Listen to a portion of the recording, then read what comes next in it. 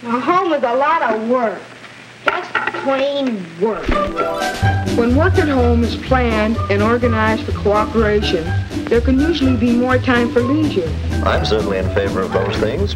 Leisure, fun. Who isn't? Wouldn't we all be happier if we worked out a little system for living together in harmony? But how can we manage them? We'll have to work out the full answer together. Say, Mom, you're swell.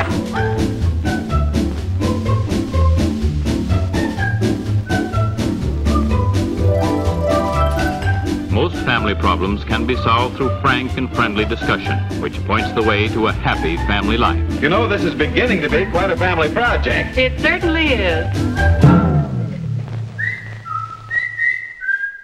Anyone else family function like that? That looks like a nice picture over there. Ryan, can you reach? Let's go. Whoa! Come on. We're in a whole nother level. There we go. Give Ryan a round of applause. Someone else's pen. So good. Well, I don't know if your family looks like that. My family doesn't look like that. Didn't look like that this morning getting to church either, where everyone was just like, oh, well, this is, Mom, you're swell. Like, can I just tell you what happened? Like, this is what my family, Zach was busy Dutch ovening Isabel this morning. He's like, Dad. He runs to me, Dad. He's like so excited. I thought he was going to talk about the rugby again. We went to the rugby yesterday, and he was just going mad. He woke up, and he had that, like, DHL yellow thing. He slept with it last night. Like, I thought he was going to tell me more about rugby. He said, Dad, I did my first Dutch oven. I'm like, God bless you. Isabel's like, I'm like, anyway. But that's neither here nor there. Who taught Zach the Dutch oven? That was his mother. It's cold in winter. Come on, somebody. Aren't you glad you came to church today? I'm so glad. Seriously, I'm so glad I came to church today. I feel really blessed to be in worship. I feel really blessed to sing up His praises. Like, our God is good. He's a loving Father. He's kind. He's gracious. He's patient. Anyone else thank God that He's patient? He's so patient. He's been patient with me. The patient child. I'm His patient child. But we're starting a brand new series, and what we're believing for in the month of May is that even as we had Ladies' Night last month, ladies, was that awesome? That was next level. Even as we got Men's Night coming up on Wednesday, come on, Iron Man, another level. Can you feel that, just the baritone come up there? It's nice. It's the Holy Spirit as well, the baritone, anyway. And even as we got Holiday Club coming up at the end of the month, and we start a brand new series on families, teaching on how to build a family that lasts, our imperfect family. Listen, if your family is perfect, you might not get a lot from the series. But if you, like me, have some crazy, anyone got some crazy? If you do, just look forward. Don't raise your hand. Don't raise your hand.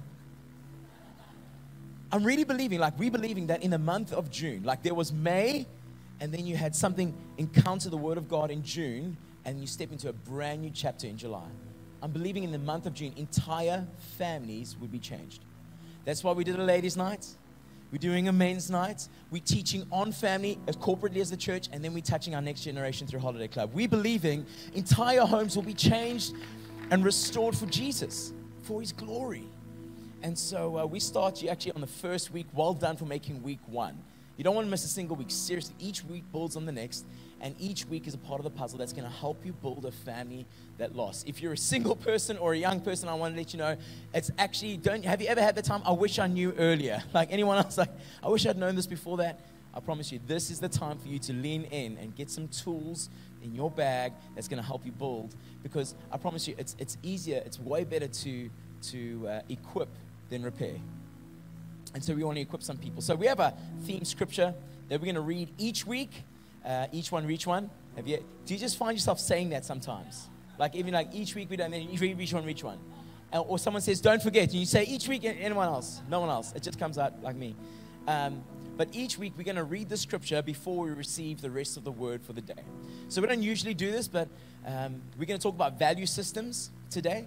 We're going to talk about installing a new value system. We're going to talk about removing an old value system. We're going to talk about not just fruit, we're going to talk about roots. We're going to talk about breaking cycles of habits, and because we inherit things, patterns of thoughts. We're going to move into new things, but we also want to put honor where honor is due. And I want to put a lot of honor on God's word. You know, the Bible says that God's word is living and alive. It's active. So you aren't receiving something stagnant today, as you receive it by faith, it's actually working in you as you're receiving it. So the Word of God is alive outside of us because it's filled with the Spirit. But it comes alive inside of us when we're filled with faith. And so what I want us to do is for these next 3 weeks, I don't know if we can do it going forward, but for these next 3 weeks, we're going to read the Scripture and we're going to receive it by faith. And now I'm going to pray for your families as we receive His Word. Is that cool? So I want us to stand to our feet in honor of the reading of God's Word. We don't usually do this, so if this is your first time, seems a bit weird, come back next week. We're going to do it for 2 more weeks. Might seem more weird, maybe you'll get used to it. And maybe in July we'll carry on. I don't know. But I really want you to receive this, not with your ears. I want you to receive this in your heart. Like, God, this month, something is going to shift for me and my family. Something is going to shift for the next generation, but it starts with me right now. It says in Joshua chapter 24, verse 15, it says, but if serving the Lord seems undesirable to you, then choose for yourselves. Everyone has to choose for themselves. This day, whom you will serve. We all serve something. Whether the gods your ancestors served beyond the Euphrates, or the gods of the Amorites, in whose land you are now living. But as for me and my household, we will serve the Lord. We will serve the Lord. We're going to read that scripture once a week for 3 weeks. I want to encourage you to meditate on it midweek. I want you to declare it by faith. You're like, this does not look like, our family does not look like they're serving the Lord right now. No, we're going to stand in the gap. We're going to lead our families. We are going to be the people, we're going to be the Josephs, that when our brothers come to us and it's just broken, God would have kept us, that we can bless them. We're going to lead our families, and we're going to trust God by faith, that for me and my house, it might look like the furthest thing from reality right now, but for me and my house, we will serve the Lord. The Bible says, choose for yourself today. This day, whom will you serve? And as we pray, I want you to make a decision in your heart right now who you're going to serve. Who's your house going to serve? Every house has a leader. Every person has a leader. We will worship something. Choose who you will worship today. Can you sense the presence of God in this house? Seriously, on this series, I believe there's anointing. I've been looking forward to this series for months because I could see that I can already see the byproduct of the series. I could see it already. I've been dying for this series. Seriously, ask the team. It's coming. It's coming. Because seriously, I'm believing with you. Not just for you, with you. I'm believing for my parts, my family. God's going to redeem, restore, build up, make strong. I need this prayer. So come on, let's pray together today. Jesus, we thank you that you, Lord, you are for families. You are for our families. Maybe pray this prayer. You are for my family. You need to say that maybe you need to remind yourself, you are for my family. You're for my family. You're not against it. God, I thank you that you created family, that you are the author of family, that you are the sustainer of family. You're the blesser of family. You're the leader of family. And God, we're a spiritual family here today, but we also stand in the gap for our physical families, our homes, our brothers and sisters, our aunts and uncles, our moms and dads, God, our extended family. We stand in the gap today, and we decide for ourselves that today we will choose to serve the Lord, that our house will serve the King. When the world serves something else or someone else, God, we will stand. When the social climate looks like a landscape, God, we're going to stand. Landslide, God, we're going to stand in the gap. We're going to say, I'm choosing for myself today that I will serve God. He is my leader. God, I just lift up every family right now that feels like they're too broken to be whole. Feels like they're too hurt to be healed. Feels like there's too much past and not enough future. That's not the case when you step in the room. When Jesus is in the house, listen to me, when Jesus is in the boat, you're not going down. No matter how much past you have, no matter how it looks so broken, looks so damaged, when Jesus steps into your boat, when you invite him into your ship, and in a couple moments' time, I'm going to give you opportunity, if you haven't taken it already, to make him Savior and Lord of your life. But when Jesus is in your house, you're not going down. He's rebuilding, he's restoring, he's realigning, we're recalibrating. Lord, I believe your presence is here. We receive your word by faith. Help us apply it to our lives. In Jesus' name, all God's people said. Amen, amen. You may be seated. So good. Turn to your neighbor and say, this sermon is for you. Turn to your other neighbor and say, you need this sermon. You need the sermon. Amen.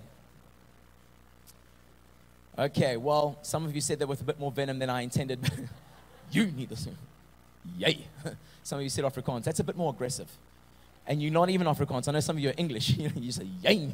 Yay to nodig. Anyway, well, it is my privilege to be serving you today. My name's Dino, for those of you I haven't met, along with my wife, Kelly. It's our privilege to serve and lead this church, and you are welcome in this house. I want to say there's a seat at our table, and church is better because you're in it, and you're the reason why we do it, and we're better together. And so well done for making it to church today in the midst of a crazy, it was like 30 degrees on Wednesday, and now it's like, hey, well done, Cape Town. Yeah, keep them guessing. Like, I never know when to do washing, let's be honest, hey? Anyone?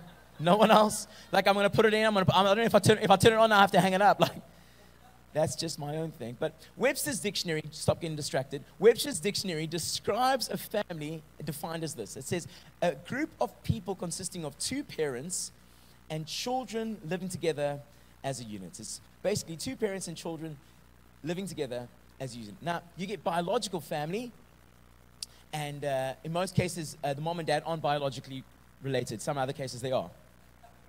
That's just... Anyway, I'm joking.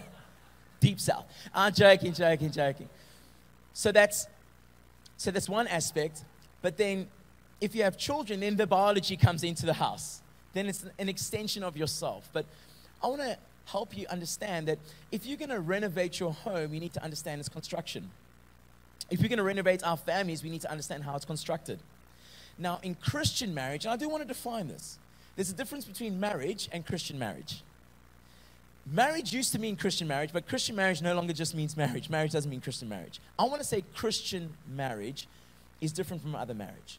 The world can define marriage however the world wants to define the marriage, and that's, guys, you can't, I just want to speak to some people, we can't give them the standard before they've received the Savior. So if they define marriage as something else, that's okay, that's fine, because they don't know the teacher, they don't know the Savior. That's okay. But for us, if we are followers of Christ, we believe in Christian marriage. Now, Christian marriage is not just a relational promise, it's a spiritual covenant. It's where two people come together, and they're not only making a promise to one another, they're asking God's blessing as a spiritual covenant to see two become one. That's Christian marriage. Now that's the one aspect of the home. It's actually a spiritual covenant. And then if you have children, then the biological, you've extended. So you both have the physical and you have the spiritual. That's why you can't only lead your home by taking care of food on the table. You can't just lead the physical. You must lead the spiritual if you're in a Christian marriage. We need to lead our homes towards a spiritual place. Now, that's our homes where we live. But I want to say that we're also part of a spiritual home where we belong. When you give your heart to God, that is when you receive Jesus as your Lord, Savior, and King, you become part of a universal family. That's all believers everywhere at every time. So not just the believers that are alive right now, you join the family of all believers who have ever called on the name of Jesus. How awesome is that? You join a big, big family. You thought when you got married, you joined that big family. You're like, wow, I didn't know you had 17 cousins. Now they're invited to the wedding. Like, you haven't seen the wedding. Anyone else? You've got to be ruthless. You've got to cut that list down. I'm just saying for anyone preparing for it, just cut it to the bone. You haven't seen Khruki in 5 years, he's not coming. Unless he brings a nice gift. Amen. Anyway, just tell the truth and shame the devil. Anyway, I just laughed at that. But I want to say you join a universal family, a big, big, big, big family. But God, in his wisdom, said it's not good enough just to be part of the universal family. He actually created a home called the local church. So when you get saved, you need a local church. You're like, yeah, but I don't need the church to be a Christian. Yeah, well, technically, you don't need to come home to be married. But the more you stay away, the weaker the connection. It's probably just going to be a legislation that keeps you together. Anyone else? I want to say that's why we're part of the universal family, but you also need to come home to a local place. And for most of us, this is our spiritual home, like View Church, Tigerberg Hills. This is our spiritual family. We're young, but we're strong. We're only 4 years young, but God's done incredible things in just 4 years. It's been insane to see the growth and life change. It's been amazing. And if you're not part of our family yet, we want to say that there is a seat at our table. And the front door to our church is called Growth Track. It happens at some time in the month. The 3rd and the 10th of July, it's happening. The first 2 weeks of the month. And we'd love you to discover more about your gifting, discover about your destiny. We're passionate about Growth Track because we're passionate about you. So you join this universal family, but you also need to join a spiritual local family. That the home for a Christian marriage is not just physical, it's spiritual too. And so today, I want to help you build a home that lasts. Anyone else want to have a home that lasts? A family that lasts? Anyone else? No one else? Okay, I'll take yours. Lord, I'll take their little portion over there. So I want to answer 2 questions. I want to attempt to answer 2 questions that's going to help you build a family and a home that lasts. Okay, you guys ready? The first question is, where you build your house will determine if it lasts or not. Where you build your house. Okay, so let's go to Matthew chapter 7. It says, therefore, whoever hears these sayings of mine, you may have heard the scripture before, hears these sayings of mine and does them, I will liken him to a wise man who built his house on the rock. And the rain descended, and the floods came, and the winds blew, and beat on that house, and it did, can we just say those last couple words together? And it did not fall. For it was founded on the rock. But everyone who hears these words of mine and does not do them will be like a foolish man who built his house on sand. And the rain descended, and the flames came. I just added flames, sure. Escalating. It's Cape Town. You never know. There could be flames in here. The floods came, and the winds blew and beat on that house, and it fell, and great was its fall. Jesus gives us 3 promises here real quick. 3 promises that he gives us. The first promise is, he promises that we'll have serious difficulties in life. Be blessed. Church was encouraging today. Jesus promises that you will have serious difficulties in life. He didn't say if the storm comes, he says when the storm comes. He says when the storm comes. Someone once told me, I think it was Nick, a wise builder. He says, if you only build for summer, you won't last the winter.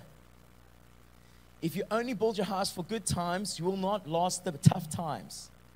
You need to build your house on something stronger than feelings. Something stronger than emotion. Listen, stronger than good financial status. Because how many people know? Ups and downs, ups and downs. You need something stronger than things that you can find on earth. You need to build your house on the rock of God. He promises tough times. Secondly, he promises total security and success to those who build their house on the rock. He says they will probably stand. They might possibly stand. No, he says they will stand. They will not fall. When our life fails, that means one day when we die and you're serving Jesus, your house still stands even when you leave the earth. Did you know that? You're building your house on the rock. He says it will not fall. God is not a man that he should lie. When Jesus says it, I believe it. And when I build my house on the rock, it will not fall. That's a promise. The third promise he gives us is that Jesus promises that for every person that doesn't build on the rock, that builds on sand, he actually says, failure to every person and family that builds on sand. He says, every person that builds on the rock, it will not fall. And any person that builds on sand, it will fall with a great fall. It sounds hectic, hey? It's like, I almost feel like it's a swear word to say there's consequence to bad decisions. Like, in this culture, it's like you can't tell someone, if you put your hand in the fire, you're going to burn. How dare you speak that over my life? No. Just don't put your hand in the fire. Like, you're going to burn. It's like a consequence. Like, don't put your hand in the fire. If you jump off the roof, you're probably going to snap an ankle. Like, just don't do it. Like, don't tease the dog with your face so close. Anyone else? No, I didn't listen to that one. I was like, yo. You're going to get bit.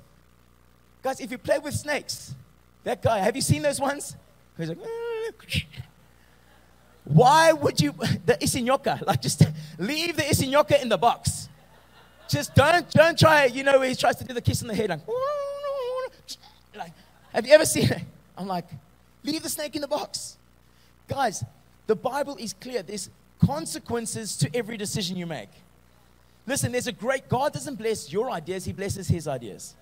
He doesn't bless your opinions. He blesses his word. He says, if you build your house on the rock, you will stand. If you don't, you're going to fall. I want my house to stand. I want my house to be strong. I want my children to be blessed. So there's 3 promises Jesus gives us right from the scripture. And so we need to ask ourselves the question, well, why on earth would anyone build their house on the sand? Like, if you're going to build your house on the rock, and the way that you build your house on the rock is when you apply His word. It said both heard it, but only one applied it, and that determines where your house is built. And so the question is like, why would you build your house on sand? It seems so foolish, as Jesus said. Well, the question is, maybe I'll put it this way. Have you ever kicked a pile of sand? Like, just kicked a pile of sand. And what gives way? Your foot or the sand? It's the sand. You ever stub your precious baby tiny toe on a rock? What gives way? Your toe or the rock? Your toe is just, you just got to link it up, sharp left, 90, like, sharp left. Your toe gives away. And earlier this week, because the weather was so crazy, it was a very busy week. We had a church planting intensive. We saw over 50 church planters come to the intensive. It was incredible. We're helping churches all over our nation get planted. It was just incredible. But it was a very busy week. We were out morning, evening, I don't know, Ingle, Angle, Silver, Bangle. I thought I was having breakfast at night at breakfast. It was just like, we just jam-packed the week. Anyway, there was a couple hours we had a free gap. And I thought, sure, I'm going to steal this right now. So I stole the kids from Kelly and I went to the beach. It was about 4:30, shot down to the beach. It was about 35 degrees, like in winter. It was probably like a record. No, it was like 30. I'm preaching a bit. Get into it. Tell the truth. And we get to Malkbos and it's lekker and we're jawling. But there's always that stage where you're like all excited and in the water, whatever like that. But then you want to rest, man, because daddy's tired. Anyone else? It's dad moment. Like Isabel wants to play. I'm like, daddy tired now. Daddy want to go sleepies. Daddy, relax. No, don't jump on me. No, daddy doesn't want the sand. Okay, I have to go wash it off now. Daddy, upset. Daddy, give hiding. Not in front of other people. Put in the car. No one else. I'm glad I resonated. Anyway, so I was like, I'm going to lie down a little bit.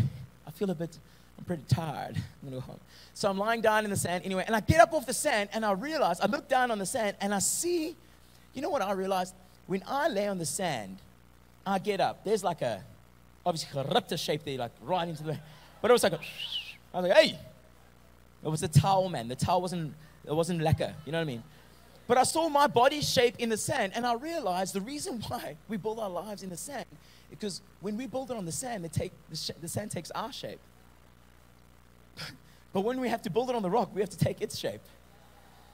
And that's why everyone wants the sand over there, but no one wants the rock over here. Someone once said this, and he said, you get two kinds of Christians. One who worships the God who created them, and the other who worships the God they created.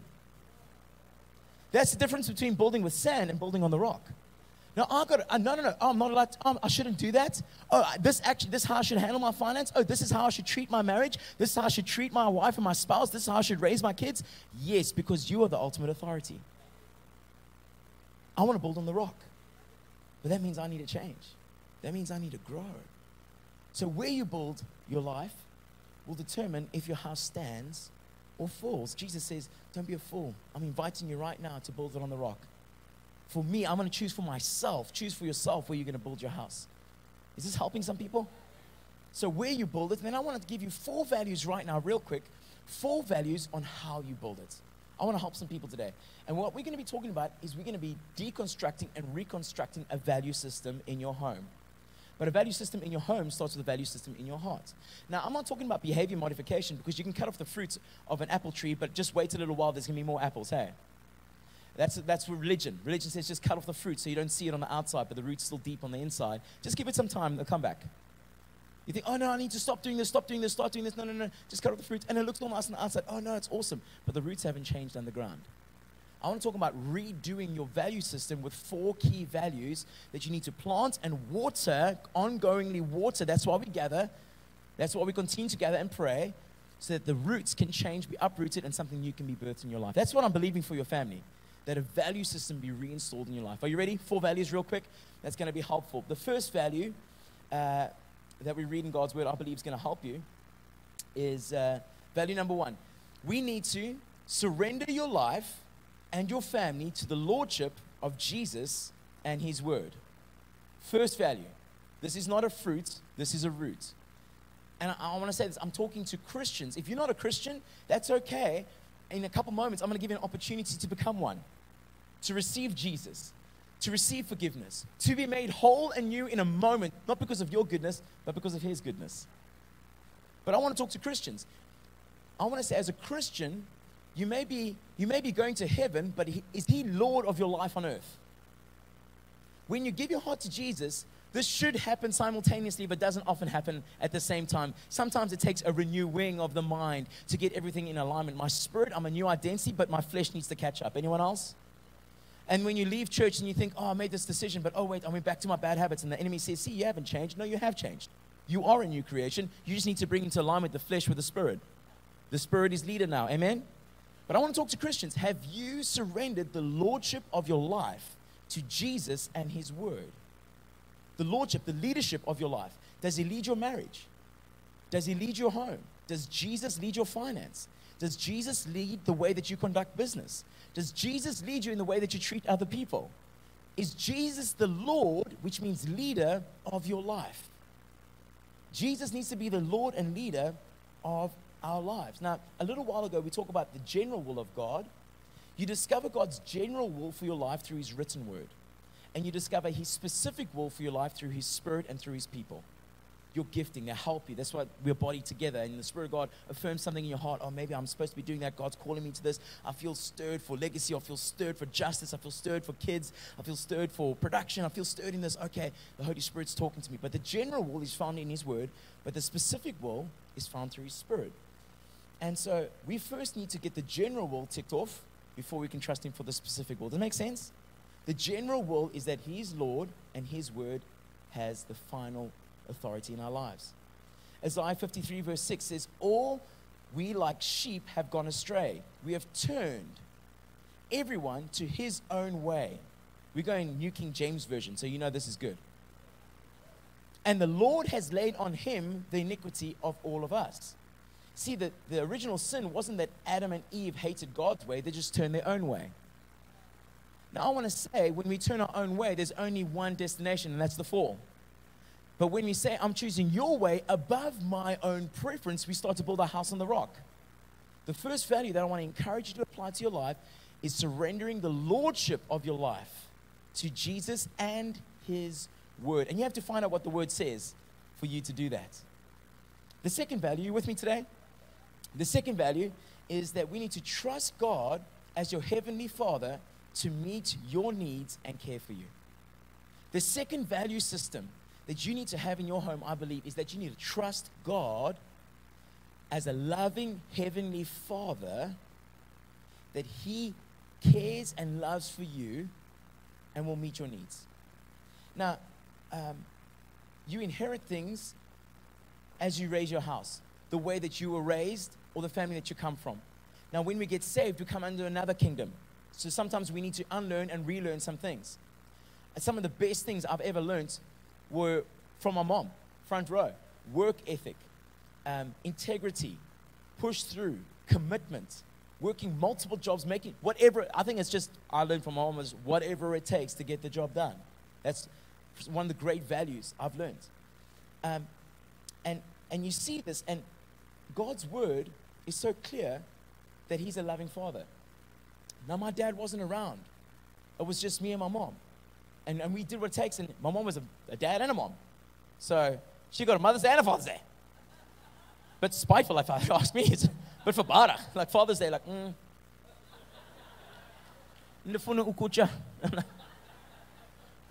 like, what? It's Father's Day, right?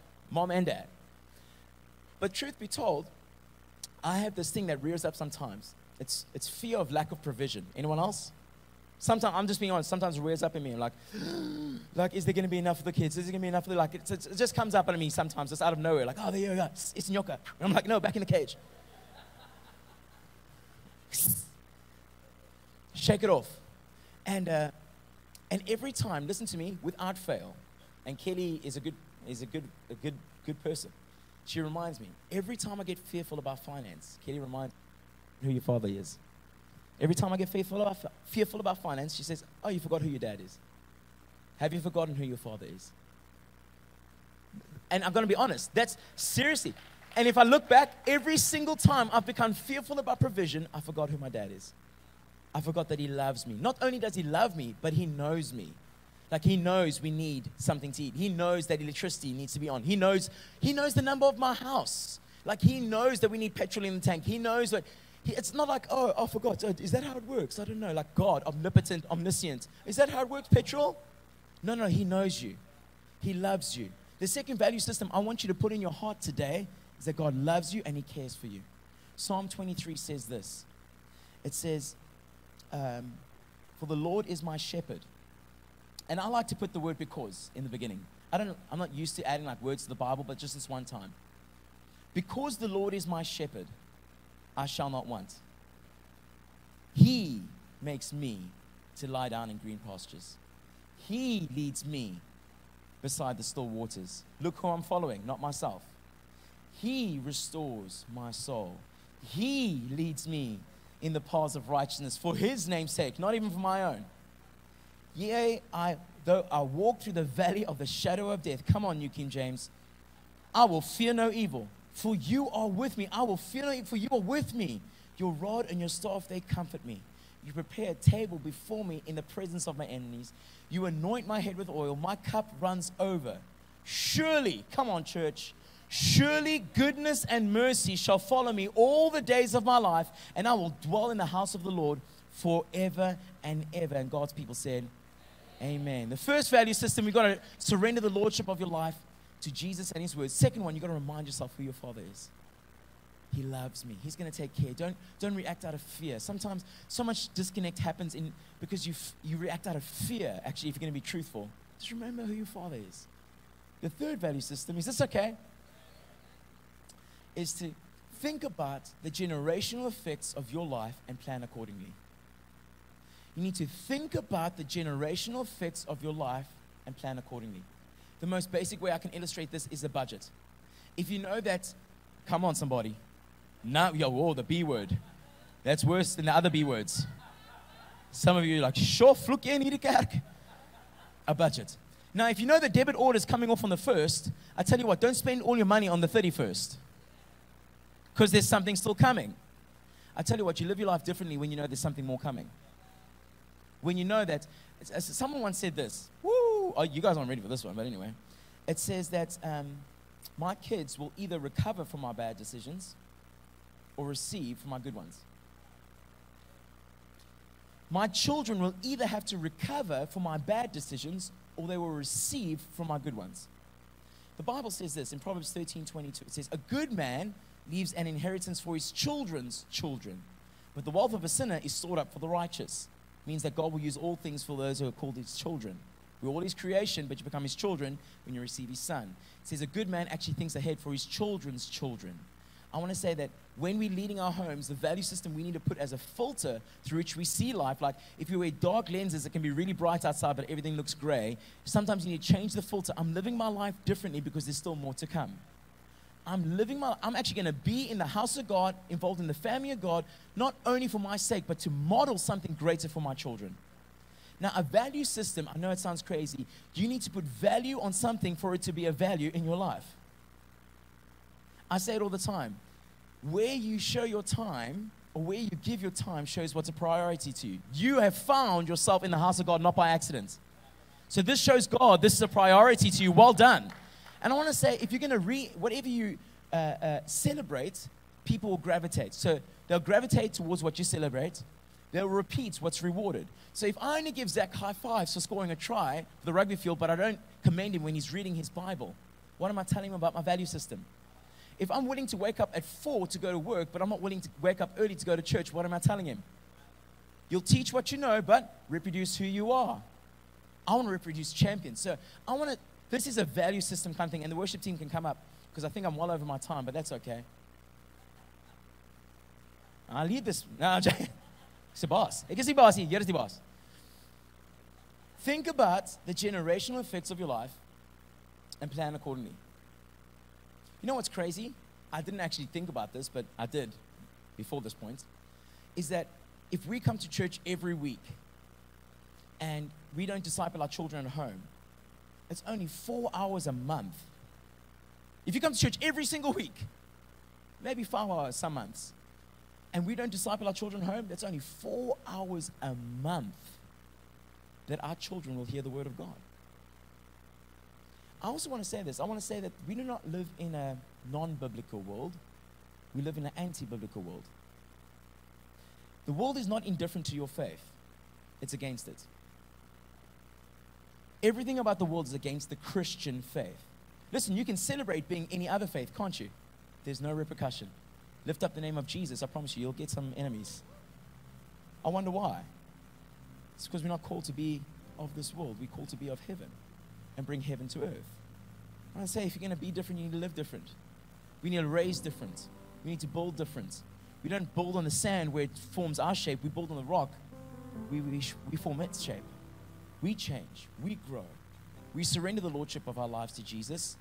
We remember that we have a loving Father. We think about the next generation. And the fourth one is, keep your family, listen to me, I'm going to read this out. Keep your family in a Bible-believing and preaching church where they can be grounded spiritually and build strong relationships. Now, I try to make that point a lot more succinct. I thought, listen, that's a sentence. I mean, that's a sentence over there. That doesn't just roll nicely. But there's some wording in there that you need to keep, because the world will take. We need to keep our family in the house of God. Keep them grounded. Keep them planted so that they can build strong relationships. Show me your friends, I'll show you your future. I want my kids to have a great future, so I want them to have great friends. And so we get grounded in the house of God. Hebrews tells us, don't neglect coming together, but stir up love and good works, not forsaking the assembly of ourselves together, in this manner of some, but exhorting one another, so much more as you see the day approaching. I want to summarize. I'm far over time. Where you build your house determines whether there is stand or fall. How you build your house will determine where it stands or fall. For me and my house, we're going to serve the Lord. Can we stand to our feet? Come on. We're going to trust God together today. I want us to pray, and then we're going to end off on a praise song, because we're going to celebrate the goodness of God. Can you sense something shifting on this series? Like, I honestly feel something shifting in my heart in this series, and it's week 1. Like, I'm expecting. I know what the rest of the weeks hold. We've built the series already with the end in mind. It's not like, oh, did we arrive at yet? No. I've built the series. I know where we're going to land, and I'm expectant. I'm expecting for your kids. I'm expecting for mine. I'm expecting for our church. I'm expecting for our families. And I want to say this. If you don't have faith for your family, you feel like, Jesus, it's a bit tough to get out the facts of life. We've got some faith in the room for you today. So I want to pray 2 prayers. First prayer I'm going to pray is I want to invite you to make that first decision to receive Jesus as your Lord and Savior. Thank you, Lord. We worship you, Jesus. Come on, if you're a Christian, like if you've already received Jesus, then I want you to start praying right now that someone in this room, if there's anyone in this room that doesn't know him personally as their Lord and Savior, I want you to pray right now, wherever you're standing. I want you to pray for them. You don't need to know their name. He knows their name. You don't need to know their story. He knows their story and still loves them all the same. But I want you to pray. I want you to pray that they would respond in this moment. Lord, I thank you that you see us, you know us, you love us on our best days and on our worst. And the first step to building a home that lasts is giving you our heart. And Lord, we pray that Lord, we will respond to your good news. That you came, you died, you rose, you ascended, you sent the Holy Spirit down to help us get close to the heart of the Father. We pray in Jesus' name that any person that's in this room under the sound of my voice, if you don't know Jesus as your Lord and Savior, or you need to recommit your heart to Jesus, that in this moment you would pray this prayer. You can pray this in your heart. Say, dear Lord Jesus, I thank you so much that you love me. Let's start there. Just say, thank you, Jesus, that you love me. Thank you, Jesus, that you came for me. Thank you, Jesus, that you died for me to wash me clean and to make me new. I confess I'm a sinner. I confess I've got it wrong. Pray this prayer. But I thank you that when you died and I receive you as Lord, you make me right. Today I declare, because you are my Lord, I'm a new creation. I repent. That means I turn towards you, and I ask you to forgive me, wash me clean, and I promise to worship you and serve you all the days.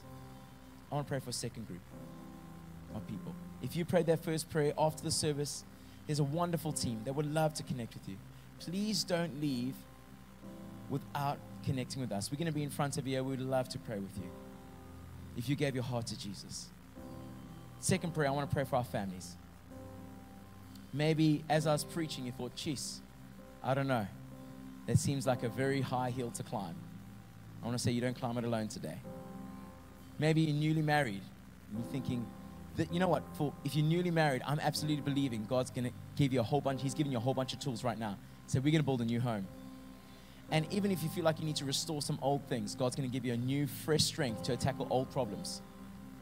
He's going to reground your foundations. He's doing something deep in your heart. Lord, I thank you that you're rebuilding families. You're restoring homes. I pray for the moms and dads, the husbands and wives, the single parents. Lord, I pray for the young and old. I pray, Jesus, we would surrender the lordship, the leadership of our life to you. We pray, Lord, that you would lead us and guide us every step of the way. Lordship in our relationships, your lordship in our finance, your lordship in our hearts, in our minds, your lordship in the way that we treat other people. We remind ourselves that you love us, you care for us, you know us well. Thank you, Jesus, that you've called us to raise up the next generation. And Lord, we absolutely, absolutely pray that you would help us keep our families in the house, the spiritual house of God. I pray a blessing on each house in Jesus' name. Amen. Amen. Can we honor God today? Come on.